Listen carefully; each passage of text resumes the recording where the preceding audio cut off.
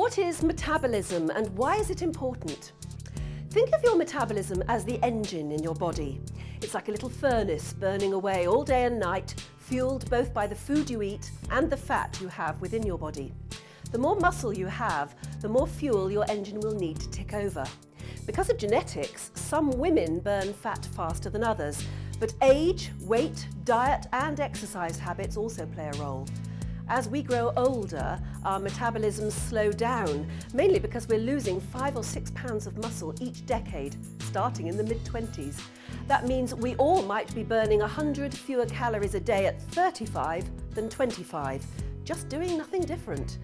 But there are easy things you can do to keep your metabolism burning high or stoke it up after it's become sluggish. Make sure you get plenty of sleep. It helps your metabolism run really well. In a recent study, people who got 4 hours of sleep or less a night had difficulty processing carbohydrates.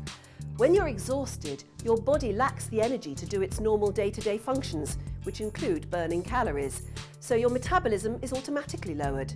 It helps to know what your metabolism is so you can keep it in mind.